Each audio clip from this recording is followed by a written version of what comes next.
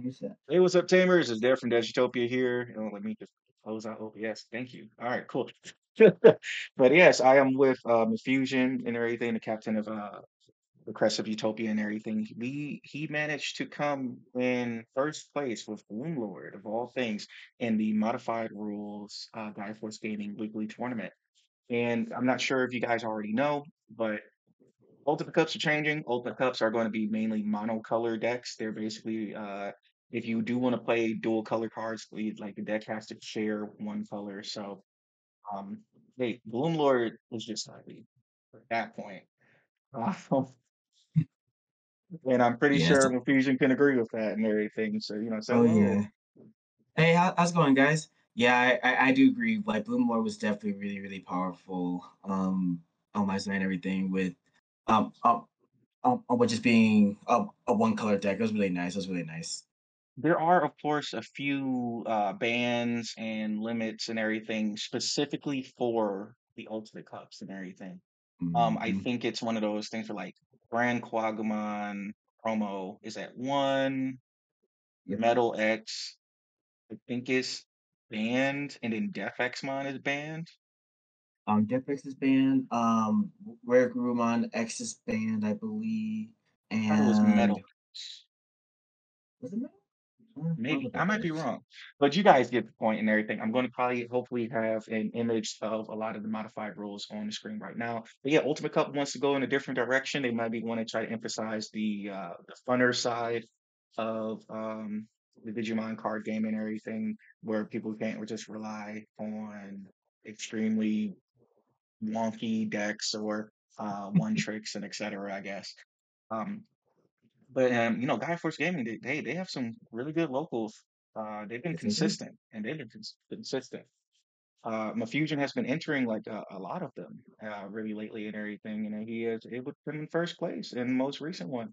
But yeah, how was your Yeah. matchups? So my matchups were pretty much my first round was up against a Phoenixmon deck. I wasn't able to elevate. It was just rough for them because Hydramon was able to bottom deck the Mars and Phoenixmon a lot, so it was really rough for them to come back from that one. So that was really their fault. It was just Hydra was a rough matchup for them. And then I went against All Force. Game one, I got really lucky.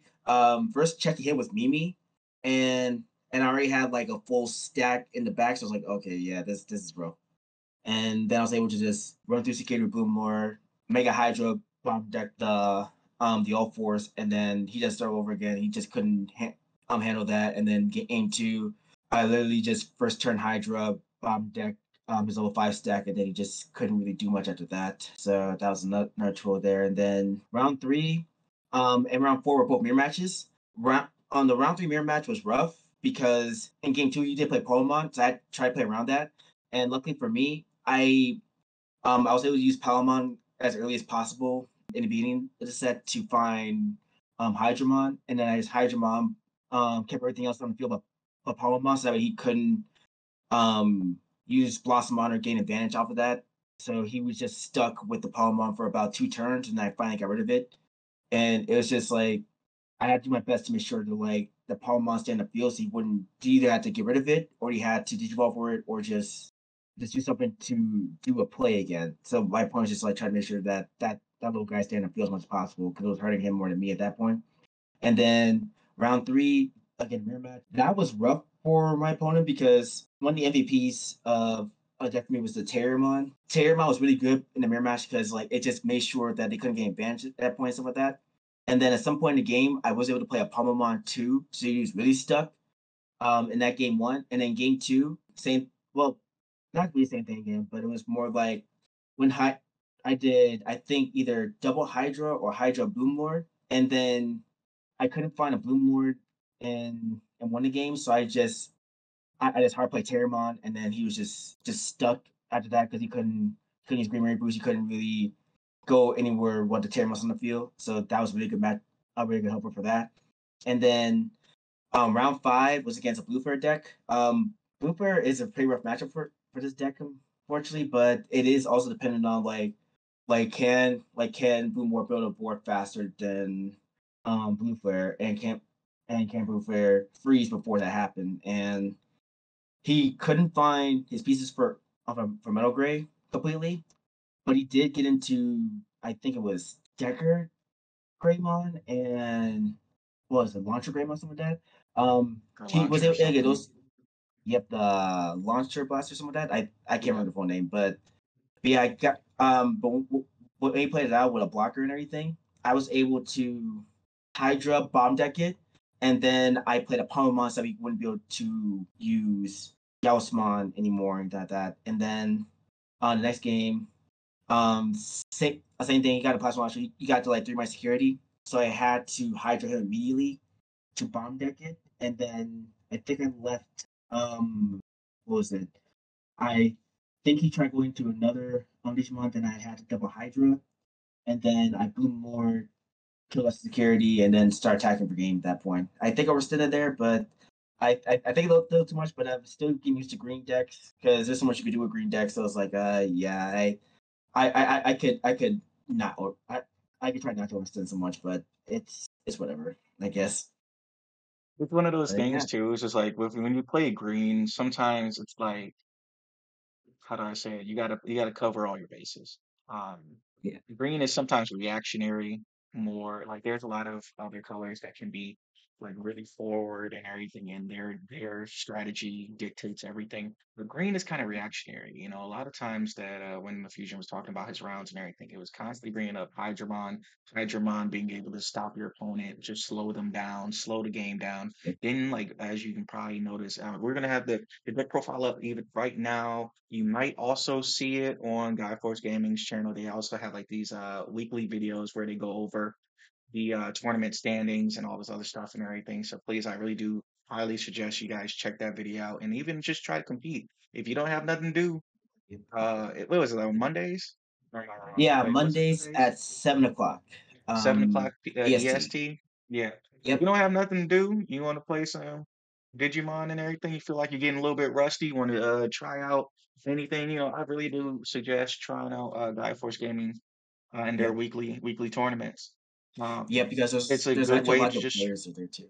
yeah, there's a lot of good Okay. players, and also you can just stay up to date with just like trying to play the game, and just because Nats is over doesn't mean the grind stops. That's all I'm saying. But yeah, no, Yeah. Bloomlord, it had the rookie count sometimes isn't even inheritable based. It's all about these rookies that can do certain things and stop specific matchups and everything. Remember, we don't have no sideboard in this game. So green needs to take advantage of every like anti-meta rookie they got. So Yeah. as you can see from the picture that Fusion took and everything, you can still see hidden potential discovered as well.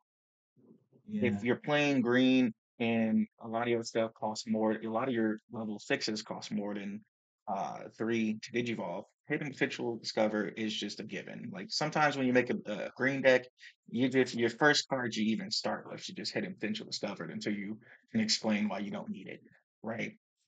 Yeah. And It's I think it's just a lot of Terriermon coming in to help. Terriermon, man, hey, Terriermon has been staying in decks as much as Mimi at this point. yeah. I'm not gonna lie. Terramon did help me out a lot, especially for the mirror match, because it's like it's a little guy that like the deck can't get over without Hydramon or Right. an option card or wait just spend Terramon to run it over. Because like most of the time I just let Terramon unsuspended so that way they have to do something to get rid of it. Because like Green doesn't have too many removal cards in this game, which is kind of sad, but it's kind of true. There's not too many green removal There's cards not in a this lot of game, good unfortunately. ones. And there's not Yeah, like a lot of good ones. Like especially since the game is constantly producing like more decks that can get away with not even like, ignoring removal.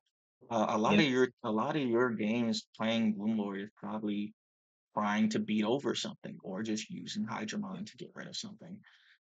And yep. how did the one of Shivamon come? Did that Um, was that handy? I'm I'm not gonna lie. Like, okay, in BT11 format, it's really good to stop on my Haze Force all the other option cards. But in Ultimate Cup, I never really got into it because like it's just really rough because um there's not really a need to play big options. I haven't seen anyone play like an option card that will remove a full board yet besides maybe Crimson Blaze. But um Hmm. I I honestly think the only time you ever use this thing is literally when you're up against a red deck that you know has Crimson Blaze and you just want to like play something to stop the Crimson Blaze. If the Crimson Blaze is really going to ruin your board or anything like that, but I think I can play around Crimson Blaze pretty easily depending on your hand. Honestly, it I it just all believe that depends. the modified rules being single color decks and everything that kind of gets rid of a lot of the security control decks that were purple Hmm. yellow or yellow blue or yellow something, yellow insert color here. Uh, and not like for real though, right? It was always Yeah, like I know you're right. You're right. Magna Angemon was the boss monster of security control. And that's why in my memes, I swear, I just have Magna Angemon's face. Everywhere, yeah, He's the boss it does. monster. He recovers you. That card's almost in every security control deck. So it's like yellow and then something else. But when you kind of Yeah, take that away, right? Then you kind of give decks a way to shine. Uh, I think that people really do underestimate how much security control and how much multicolor decks dictate the format and everything, and I mean like, hey, we gotta think about it like this, you know what I'm saying? The white tamers, some of the white tamers are really broken, to a yeah, certain extent. To a yeah. certain Cool extent. Boy's on top of it right now. I Yeah, hey, by the way, Camera Talk eventually going to be coming whenever we get the band list and everything. We're going to try to be as quick as possible without talking about it and trying to react to it and everything to see if they made the right choice. Fingers crossed. But we're going to get into all of that here. Like as you can see on the screen, even still now, that's the deck profile. There hasn't been a lot of major changes to Bloomlord. That's why we haven't.